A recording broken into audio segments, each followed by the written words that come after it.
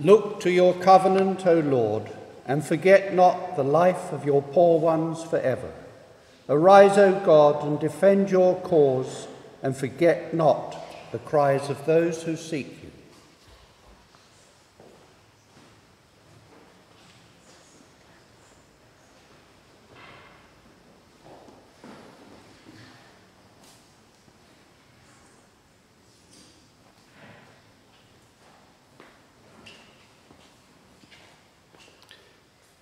Today we're on the 19th Sunday of Ordinary Time. The Mass this morning is offered for the intentions of the people of our parish.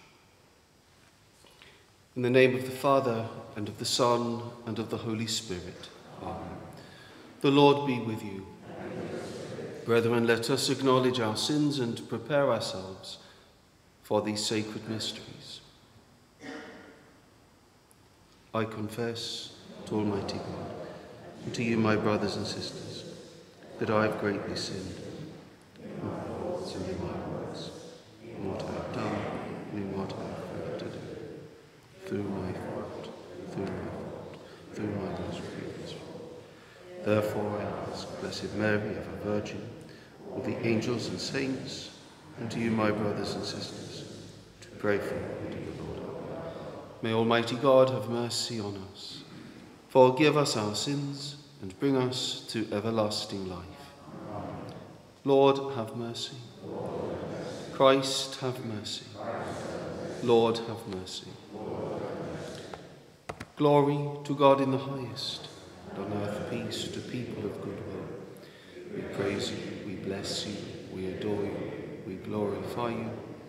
We give you thanks for your great glory, Lord God, heavenly King, O God, Almighty Father, Lord Jesus Christ, only begotten Son, Lord God, Lamb of God, Son of the Father, you take away the sins of the world, have mercy on us.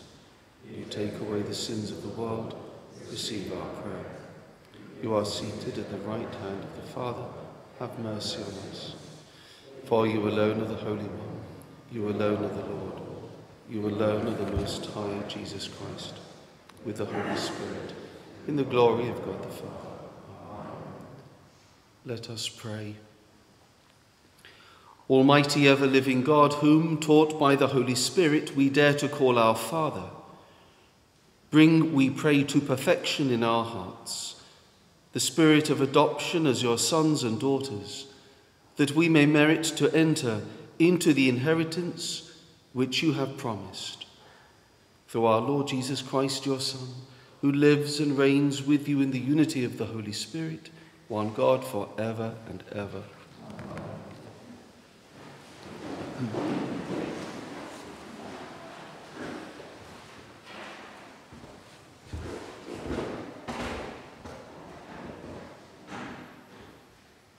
A reading from the first book of Kings. When Elijah reached Horeb, the mountain of God, he went into the cave and spent the night in it.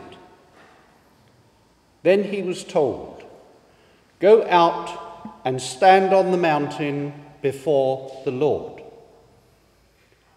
Then the Lord himself went by.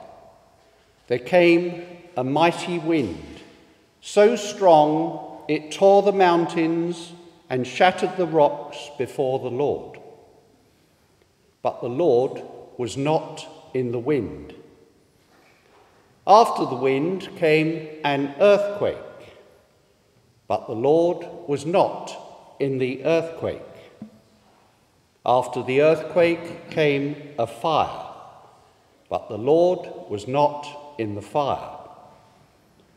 And after the fire there came the sound of a gentle breeze. And when Elijah heard this, he covered his face with his cloak and went out and stood at the entrance of the cave. The word of the Lord. Let us see, O Lord, your mercy and give us your saving help. Let us see, O Lord, your mercy and give us your saving help. I will hear what the Lord God has to say, a voice that speaks of peace. His help is near for those who fear him, and his glory will dwell in our land. Let us see, O Lord, your mercy, and give us your saving help. Mercy and faithfulness have met. Justice and peace have embraced.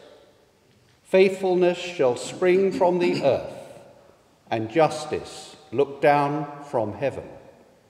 Let us see, O Lord, your mercy, and give us your saving help. The Lord will make us prosper, and our earth shall yield its fruit. Justice shall march before him, and peace shall follow his steps. Let us see, O Lord, your mercy, and give us your saving help. A reading from the letter of St. Paul to the Romans. What I want to say is no pretense. I say it in union with Christ. It is the truth. My conscience, in union with the Holy Spirit, assures me of it too. What I want to say is this: my sorrow is so great, my mental anguish so endless, I would willingly be condemned and be cut off from Christ if it could help my brothers of Israel, my own flesh and blood. They were adopted as sons. They were given the glory and the covenants. The law and the ritual were drawn up for them, and the promises were made to them. They are descended from the patriarchs, and from their flesh and blood came Christ, who is above all. God forever blessed. Amen. The word of the Lord.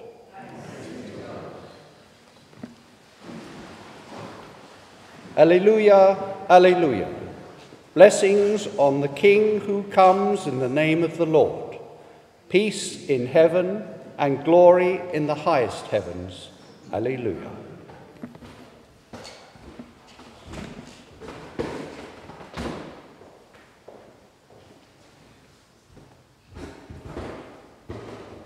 The Lord be with you. A reading from the Holy Gospel according to Matthew. Jesus made the disciples get into the boat and go on ahead to the other side, while he would send the crowds away. After sending the crowds away, he went up into the hills by himself to pray.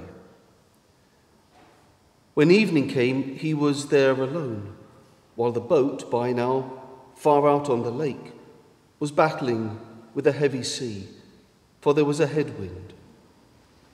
In the fourth watch of the night, he went towards them, walking on the lake. And when the disciples saw him walking on the lake, they were terrified. "It is a ghost," they said, and cried out in fear. But at once Jesus called out to them, saying, "Courage, it is I, do not be afraid." It was Peter who answered, "Lord," he said, "if it is you, tell me to come to you across the water." "Come," said Jesus. Then Peter got out of the boat and started walking towards Jesus across the water. But as soon as he felt the force of the wind, he took fright and began to sink. "Lord, save me," he cried. Jesus put out his hand at once and held him. "Man of little faith," he said, "why did you doubt?" And as they got into the boat, the wind dropped. The men in the boat bowed down before him and said, "Truly, you are the Son of God." The Gospel of the Lord.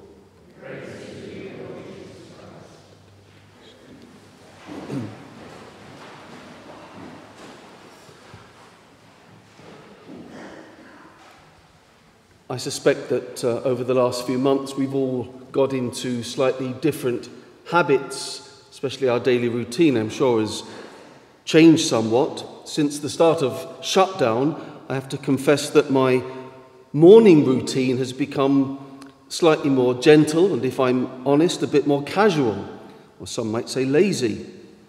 I've got my alarm set now for Radio 3, Bach before 7. Gets me into the right mood before the day starts with a brief blast of the Baroque before the start of the ritual lavabo. We've all got different ways that we like to start the day. We find different things help us to kind of get going at the start of the day. It's one of the blessings and curses of life, I suppose, nowadays, that we can have music, we can have entertainment wherever we go. And I find it's helpful to have some soothing harmonies to just slide me into the start of each day. But I have to say, I don't spend all day listening to music. It's a prelude, really, for my silent prayer in the morning. I like to come into the church before the church is open and to have that silent time praying before our Lord in the tabernacle, before the church opens and before the business of the day begins. The great 17th century French philosopher Blaise Pascal said, "All of the problems of mankind stem from man's inability to sit quietly in a room alone." The readings of the Mass this weekend present us with a God who shows himself to us in silence, not as Elijah expected in the first reading, in wind, fire or earthquake, but in the still, small voice of calm. Likewise, only after the storm on the lake were the apostles able to experience Jesus, to see him and to hear him in the calm. Could it be that the world no longer hears God because of the constant, debilitating noise and speed of life? But nothing great ever happens in noise and confusion. All of the prophets and the saints teach us that truth. With noise you can't study. In noise you can't read. In noise you can't train your intellect or structure your thoughts properly. The tragedy of our world is the senseless noise that hates silence. We all find silence challenging precisely because we've become so used to the dictatorship of noise and confusion, all of which diverts us away from our path to God, and which is one of the ways the evil one tries to prevent us from encountering God, from coming before the divine. Whereas on the contrary, silence brings us into an encounter, a sense of wonder in God's presence, especially here in the quiet before the tabernacle. Elijah's great virtue, and it's the virtue of all the saints and of holy people, is that he knows how to discern the voice of God from all the other noises and voices. He isn't wowed or impressed by all of the immediate values of the world. Rather, he listens, waits, discerns, discriminates, and is able to give himself to the true God alone. Elijah up there on Mount Horeb is a powerful image for our time, when secularism, when the world reigns supreme. One of the ways that we can characterize secularism is the cultural incapacity to hear the tiny whispering voice of God. Secularism is a total systemic surrender to the mighty powers of this world, to pleasure, money, power, politics, career. The earthquake, the fire, the wind, all these great powers that are of the world. A secular person is a person who is utterly surrendered to those values. But what our culture needs is a whole army of Elijahs. Elijah criticized the king for having gone over to the worship of the false gods. And that's what our culture has done today. We've done the same. We need Elijahs capable of discerning that tiny, whispering voice of God. I suppose if we could do one good thing over this summer period, it could be to have the intention to discover again the importance of inner silence and inner serenity so that we can meet God and hear God in our daily lives.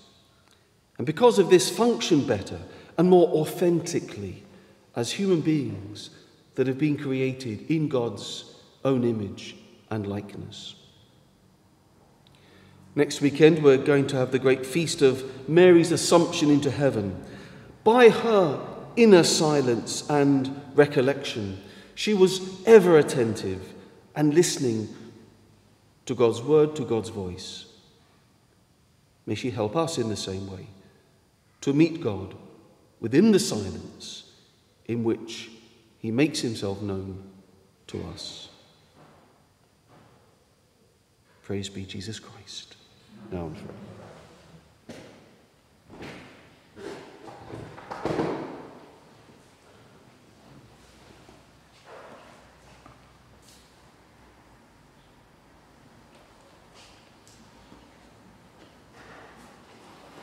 I believe in one God, the Father Almighty, maker of heaven and earth, of all things visible and invisible. I believe in one Lord Jesus Christ, the only begotten Son of God, born of the Father before all ages, God from God, light from light, true God from true God.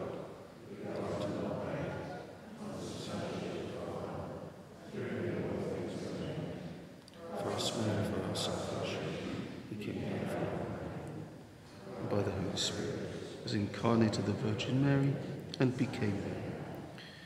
For our sake he was crucified under Pontius Pilate, suffered death and was buried, and rose again on the third day, in accordance with the Scriptures.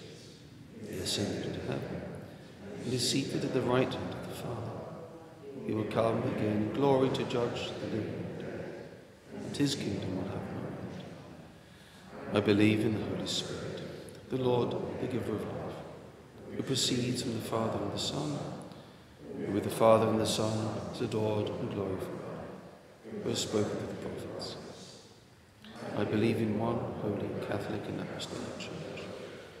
I confess one baptism for the forgiveness of sins, and I look forward to the resurrection of the dead and the life of the world to come.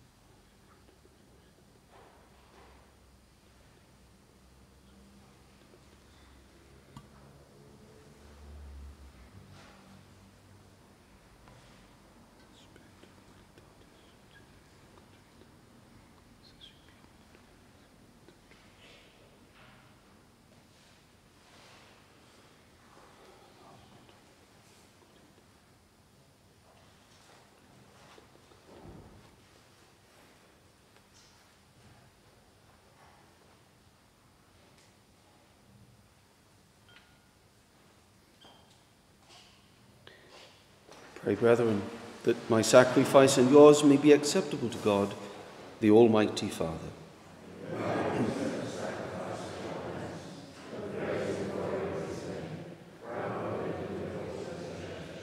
Be pleased, O Lord, to accept the offerings of your church, for in your mercy you have given them to be offered, and by your power you transform them into the mystery of our salvation, through Christ our Lord.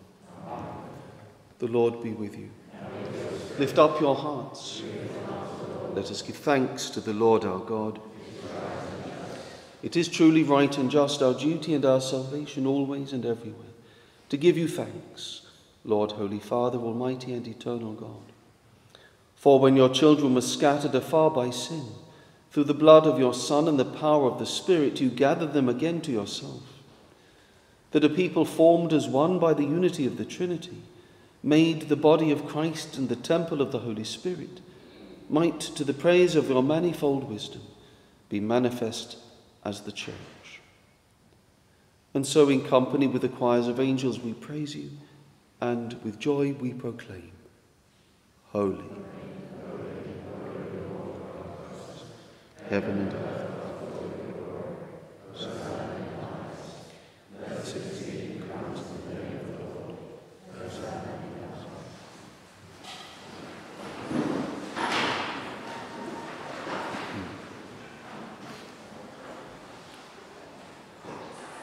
You are indeed holy, O Lord, and all you have created rightly gives you praise, for through your Son, our Lord Jesus Christ, by the power and working of the Holy Spirit, you give life to all things and make them holy, and you never cease to gather a people to yourself, so that from the rising of the sun to its setting, a pure sacrifice may be offered to your name. Therefore, O Lord, we humbly implore you by the same Spirit graciously make holy these gifts we have brought to you for consecration, that they may become the body and blood of your Son, our Lord Jesus Christ, at whose command we celebrate these mysteries.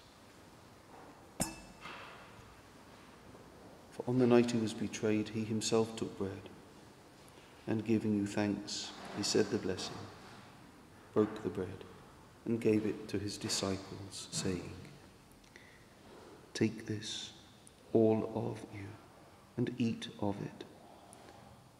For this is my body, which will be given up for you."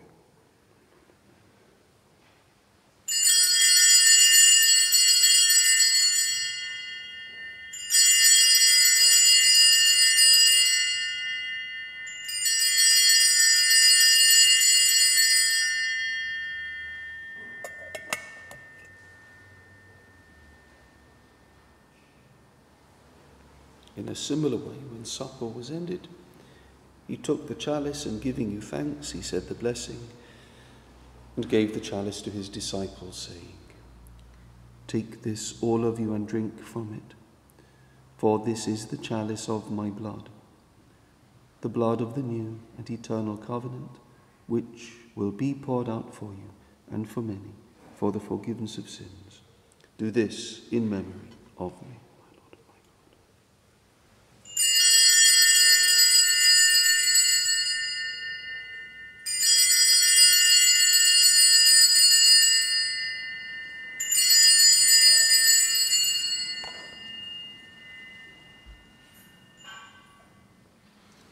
The mystery of faith. Save us.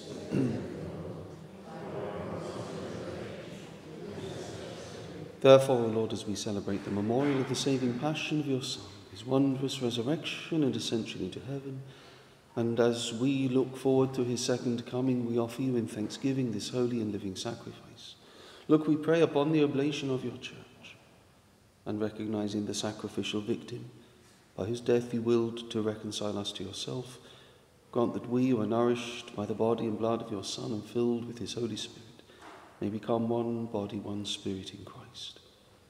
May you make of us an eternal offering to you, so that we may obtain an inheritance with your elect, especially with the most blessed Virgin Mary, Mother of God, with blessed Joseph, her spouse, with your blessed apostles and glorious martyrs, and with all the saints on whose constant intercession in your presence we rely for unfailing help.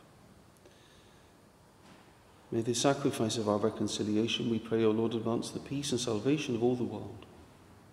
Be pleased to confirm in faith and charity your pilgrim church on earth. With your servant Francis, our Pope, and Alan, our Bishop, the order of bishops, all the clergy and the entire people you have gained for your own. Listen graciously to the prayers of this family whom you have summoned before you. In your compassion, and merciful Father, gather to yourself all your children scattered throughout the world.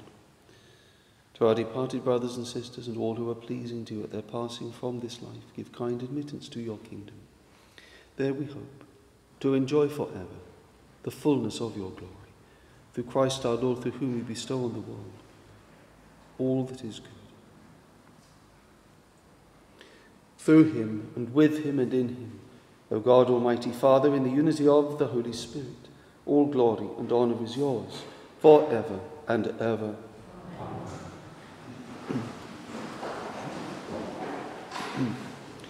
At the Saviour's command, and formed by divine teaching, we dare to say, Our Father, who art in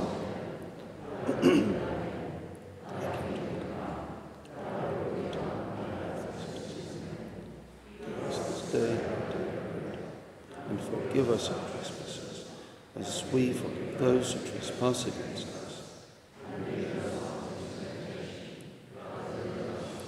Deliver us, Lord, we pray, from every evil. Graciously grant peace in our days, that by the help of your mercy we may be always free from sin and safe from all distress, as we await the blessed hope and the coming of our Saviour, Jesus Christ. Lord Jesus Christ, who said to your apostles, Peace I leave you, my peace I give you, look not on our sins, but on the faith of your church, and graciously grant her peace and unity in accordance with your will, who live and reign for ever and ever. The peace of the Lord be with you always. Lamb of God.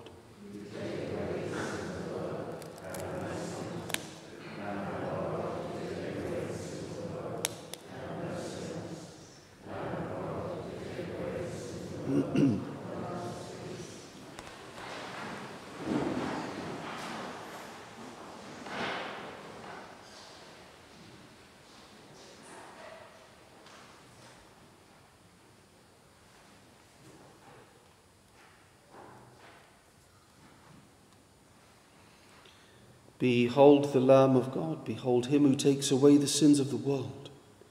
Blessed are those called to the supper of the Lamb. Lord, I am not worthy that you should enter under my roof. Only say the word, and my soul shall.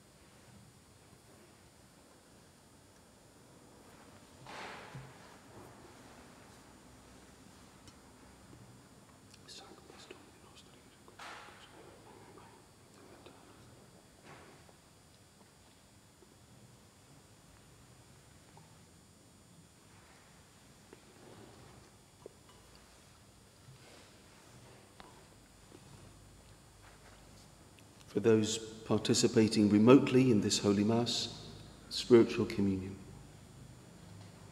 My Jesus, I believe that you are present in the most blessed sacrament. I love you above all things, and I desire to receive you into my soul. Since I cannot now receive you sacramentally, come at least spiritually into my heart. I embrace you as if you were already there, and unite myself wholly to you. Never permit me to be separated from you.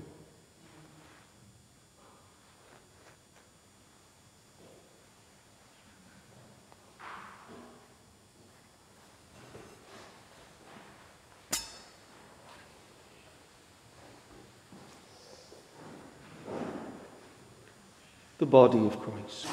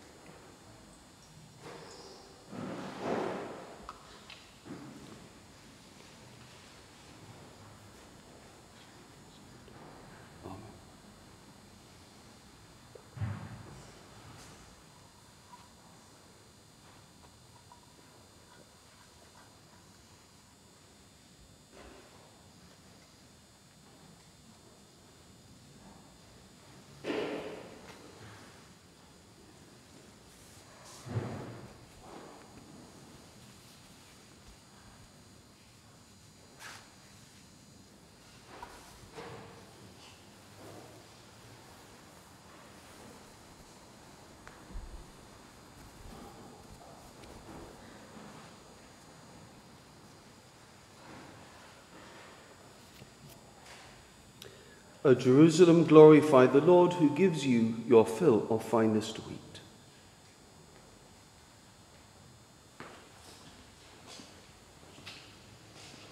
Let us pray.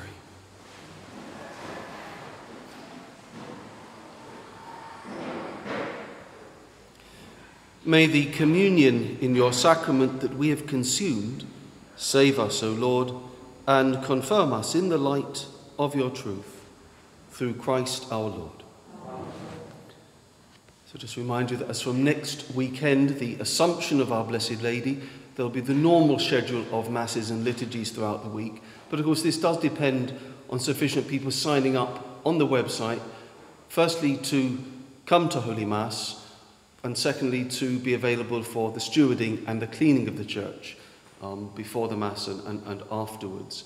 So please keep an eye on that. And also, if you know someone who wants to come to Mass and doesn't have the internet connection, you might be good enough to help them out with that.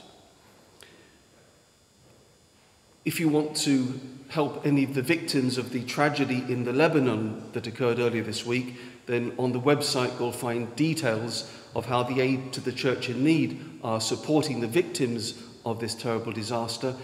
Go there and you'll find the little button where you can donate, which the Aid to the Church in Need is coordinating. Remind you that next Saturday there's no morning Mass because there's an ordination taking place here in the church, which is just open, unfortunately, to the family and friends of the ordinand. But please do pray for Michael Barwick, who will be ordained a deacon here next Saturday morning. As always, I invite you to put any weekly offerings into the baskets at the back of the church. Better still, sign up to do it by a standing order. Thank you for your continued generosity in these times. And I wish you a blessed Sunday and a very happy week ahead. The Lord be with you. May Almighty God bless you, the Father and the Son and the Holy Spirit. Go and announce the gospel of the Lord.